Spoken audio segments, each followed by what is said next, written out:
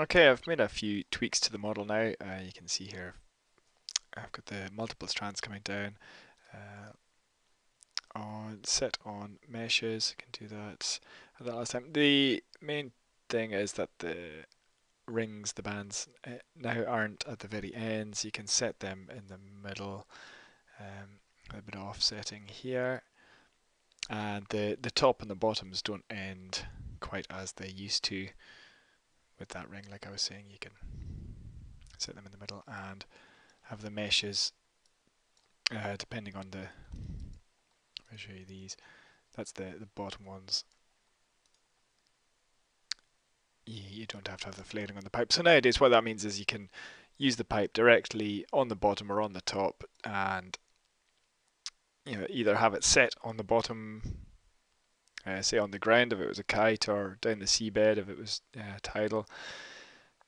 And so if it's set on the ground, this top net, you're going to want that to be moving and swaying with whatever the current is that's driving this round.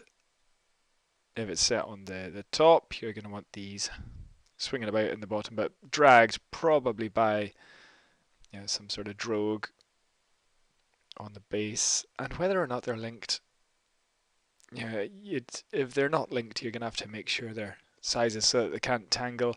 If they are linked, there has to be a bit of rigidity to it, or it could be slightly bottom tensed but drogued at the same time, like a kite driven from the bottom, tethered to the seabed.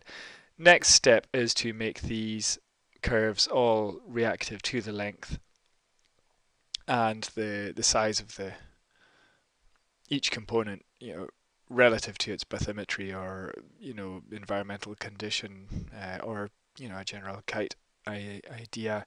In the case of a kite, you'd specify a form beforehand and stick with that, so it would be something nice and even like this. I think in the case of tidal, you're going to have something that reacts to the bottom shape much more.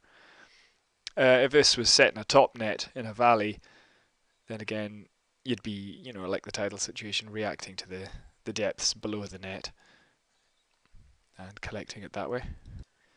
Now the other thing I've added in this time, we look in here. So I've got these cuffs now that I was talking about before. So between the top side and the bottom side of one of these rings, it was always going to be a bit difficult to get tension through that kind of shape. So I've got these cuffs, top and bottom of each of the sets, and lines between them, and depending on how well, they'll go in automatically in the model now. If you just set a whole bunch of new curves here, this is where the curves go in. So if I preview that, you can see that's down the central line of each one of these. That's going to be quite easy to establish customized curves for any bottom shape there. Interesting.